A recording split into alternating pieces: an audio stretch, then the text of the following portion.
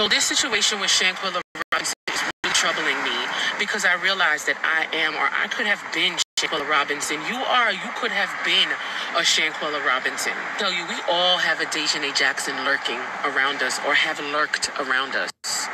Sometimes it may not be as serious as losing your life. Rest in peace, Shanquella Robinson. But there are so many ways that a jealous and envious friend can destroy you.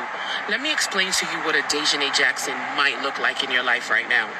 An example of a Dejanay Jackson that may be lurking around you right now may be the one that you confide in and you tell all your career goals, your business plans, your life plans, and all that.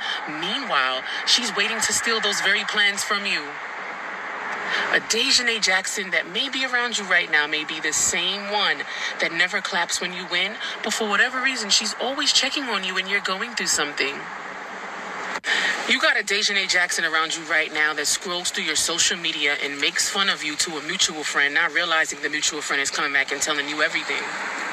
You have a Dejanay Jackson around you right now that is plotting to destroy your character, to destroy everything that you've worked so hard to build, all because she's jealous and envious of you.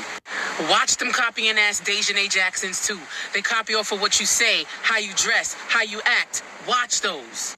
I use these specific examples because these all happen to me.